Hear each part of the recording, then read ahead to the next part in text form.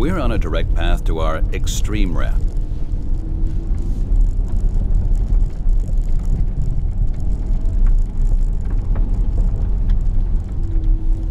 We have selected the highest level on the vehicle, high level 2. It means that we have a ground clearance of 26.8 centimeters. We're driving the car all the way up. Park distance control is deactivated. It's important that we remain inside the 2 rails that we've specified and that the vehicle drives steadily upwards. Don't rev the vehicle. Maintain a constant pressure on the accelerator pedal. We'll now demonstrate the Hill Stop Assist feature. I take my foot off the accelerator but don't touch the brakes. The hold symbol appears in the instrument cluster. That is, the vehicle is automatically holding us here on the hill if a gradient is detected. We're also using the Porsche Hill Control feature here. Information in the instrument cluster indicates that Porsche Hill Control is running in the background.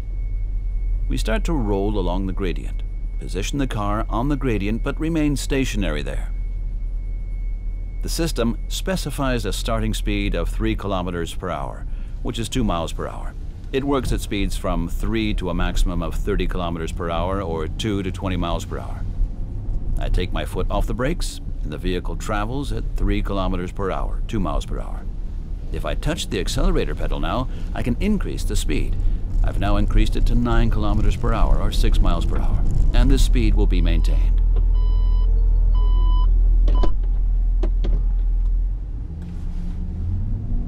We are now driving up the embankment section. Nice and slow, keeping my foot constantly on the accelerator pedal. We drive left around the bend on this level.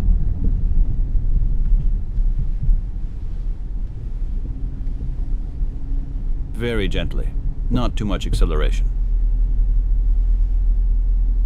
When the car is level again, we steer straight ahead and drive down.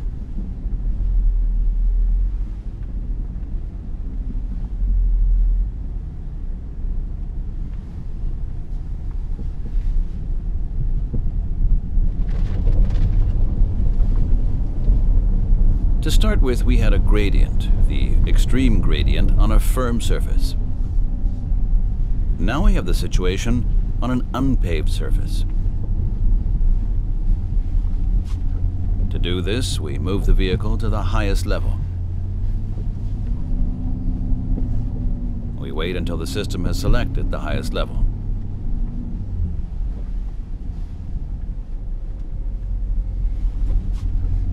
We move up the hill nice and steadily. The active all-wheel drive system distributes the torque among the wheels. So we're on the embankment section again, with unpaved surface.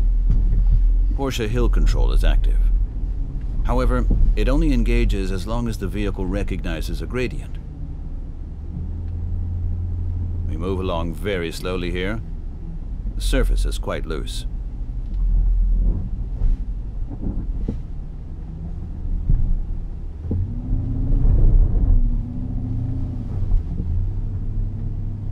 We can feel how the vehicle has distributed the force over the front wheels.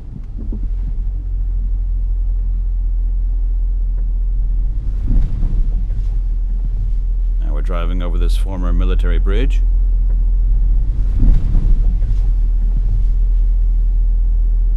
Porsche Hill Control engages here once again. The vehicle leads us down at 3 kilometers per hour or 2 miles per hour. We could also increase the speed using the accelerator pedal, but in these extreme off-road situations, 3 kilometers per hour or 2 miles per hour is just fine for us.